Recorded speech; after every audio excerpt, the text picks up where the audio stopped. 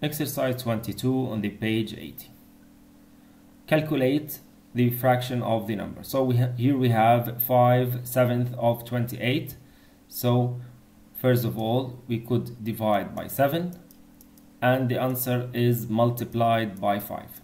So 28 divided by 7 is 4, then 4 times 5 is 20. Then we have 2/9 of 36. So we divide by denominator and the answer is multiplied by 2.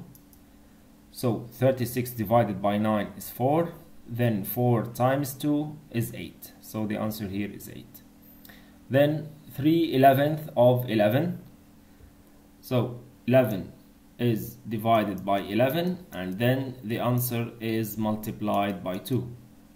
So 11 divided by 11 is 1. 1 times 3 is 3.